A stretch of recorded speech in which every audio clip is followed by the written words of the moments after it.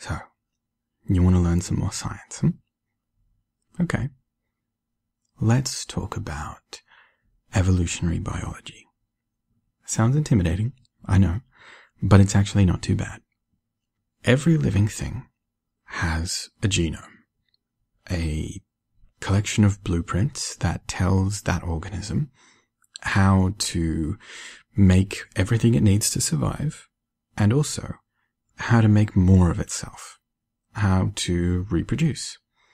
In the case of single-celled organisms, it might just make another copy of itself. Bacteria, for example, they reproduce asexually. They don't need a mother and a father. They can reproduce by themselves. They make a second copy of everything in the cell, and then they split themselves into two. And then that's it. If everything goes to plan, there's just another identical copy of the original cell.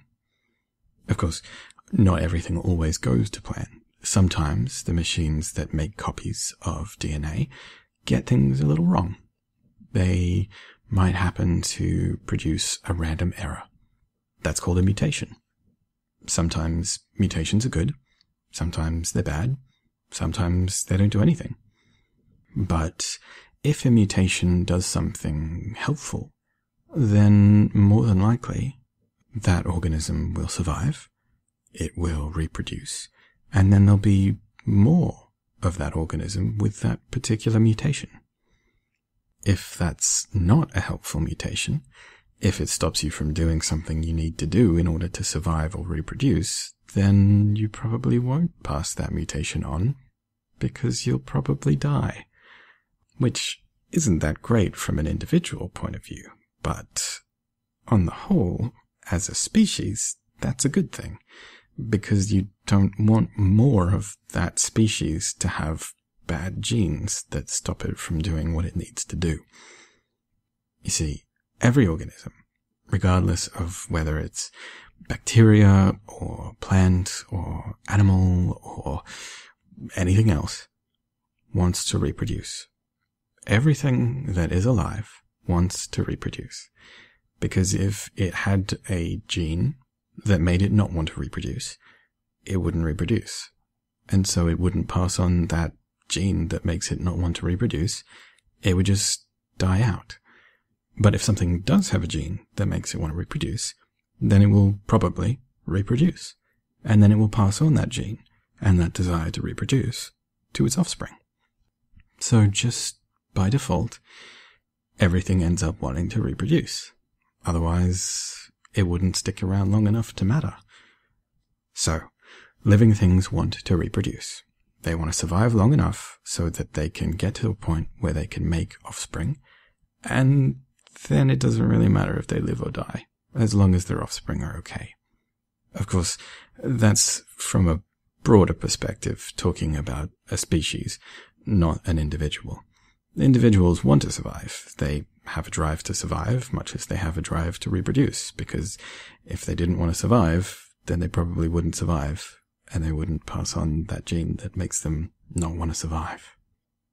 Anyway, you've probably seen something like X-Men, where evolution sounds really exciting and sexy and interesting. It's something that gives you fantastical powers. You can read minds or regenerate from injury. Unfortunately, that's not actually what evolution is all about. The evolution doesn't affect individuals. It affects populations, species. An individual doesn't evolve. An individual might have a mutation that makes its genes different from other members of its species, but it doesn't evolve. It either reproduces and passes on that mutation, or it doesn't, and that mutation stops there with it. If a mutation is beneficial, if it helps you to pass on that gene, then more than likely, that gene is going to spread throughout the population. Not throughout the population that exists right now, but in terms of future generations, you'll start to see that mutation more. Because you'll have babies, and those babies will have that mutation, and then those babies will make more babies that also have that mutation, and so it spreads and it spreads and it spreads. If the environment changes, and your species needs to adapt to it, you need to change. And relying on random mutation isn't the best way to do that, because you can't be sure that a random mutation is going to happen, or if it does, that it's going to be the kind of random mutation that might be helpful. It could do anything, bad or good, or it might not do anything. Sexual reproduction is different. That's the kind of reproduction that human beings do, as well as animals and all sorts of other things. Picture it like this. Imagine that our genomes were recipes, like recipes for a batch of cookies. Different people have different recipes. They all have the same steps in the same basic order, but the directions for those individual steps might be a little different. Let's say that step number 1 for one person might be preheat the oven to 250 degrees, and someone else might have step 1 as preheat the oven to 270. Step 2 might be to break 1 egg and whisk it around, and step 2 for someone else might be break 3 eggs and whisk them around. Step 3 might be pour a whole bunch of oatmeal into a cup, and step 3 for someone else might be pour a whole bunch of cornflakes. You might have self-raising flour or regular flour. You might have chocolate chips or raisins, all sorts of things. So, imagine that when you reproduce with someone else, you both take your recipes, you cut them up into strips for each individual step, you toss them around in a series of bags, and for each step, you just pick out one person's recipe, but you don't know whose. It's random. Doing it like this, you get very, very different recipes every time that you reproduce. And every time that you reproduce with different people, your recipes can be very, very different too. So in this way, you're still going to get cookies. They just might be very different cookies.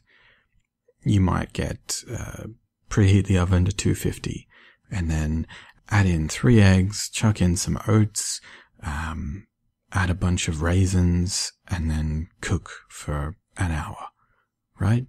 That might be very different from the mother's recipe and the father's recipe, and you could well find that the cookies you get are horrible. But you might also find that you discover some really great new recipe.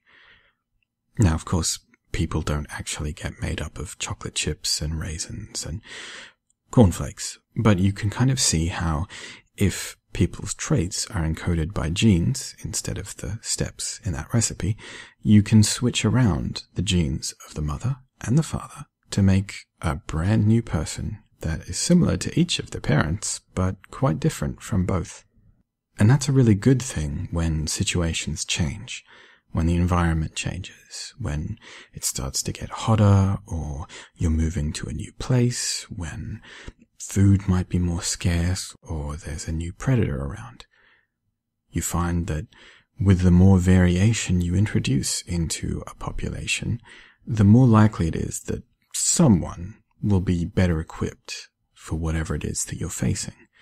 Let's say you're moving to somewhere that's hotter and there's a lot more sun. Then someone with dark skin might be able to benefit there more than someone with light skin. Or say that it suddenly gets very cold. Then someone who has a lot more body hair is probably going to stay warmer, might be able to survive where other people can't. How about an example? Let's say there's a species of lizard. They are yellow-skinned with brown stripes. They live in a brown, rocky desert, and there's a species of bird that preys on them. They fly around in the sky. They see a lizard. They swoop down, pick it up, kill it, and eat it. Obviously, that's not great for the lizards. So if there's something that can help them not get eaten by birds, that's going to be beneficial. Let's say there's a male lizard, and it makes some sperm, as male lizards are wont to do. There's something that goes wrong in the production of that sperm. Let's say the gene that encodes skin color for that lizard gets swapped around because of a mutation, an error in copying. And instead of that gene encoding for yellow skin with brown stripes, it encodes for brown skin with yellow stripes. Now, let's say that that male lizard meets a female lizard, and they mate, and they make a baby. And the sperm with the mutation happens to get to the female's egg first. It implants in that egg, and bit by bit, that fertilized egg makes a tiny baby lizard. And that baby lizard has brown skin and yellow stripes. Now, that might be a bit of an advantage, because brown skin, you're a bit more brown, you blend in with the brown rocks, and maybe the birds don't see you as much. So maybe you don't get picked off by them. You survive. You happen to meet another lizard, and you make some babies. And because of the way that recipe gets shuffled all around, you might get a yellow lizard with yellow stripes, so a yellow lizard. You might get a brown lizard with yellow stripes, a yellow lizard with brown stripes, or you might end up getting a brown lizard with brown stripes. And if they happen to give birth to a brown lizard with brown stripes, a brown lizard, that lizard is going to blend in with the brown rocks, and that's going to be hard to see. And so that lizard's probably going to live long enough to find a mate and pass on its genes. And it might make more brown lizards.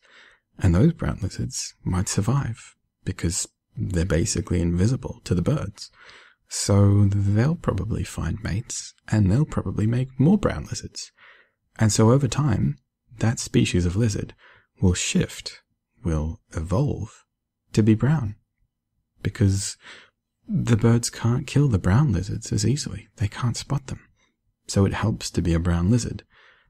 Because the brown skin is helpful, because the birds can't see those lizards, they can't kill those lizards as easily, that's a beneficial trait. And because of that, we say that it's selected for. Something in the environment, the birds, their natural predators, can't kill them as much, so it helps the lizards to survive, and thus it's selected for. We call that natural selection. And that influences the change in genes over time of a population. That's what evolution's all about. It can be a lot more subtle than that, and it tends to be a pretty slow process, but that's basically what it is.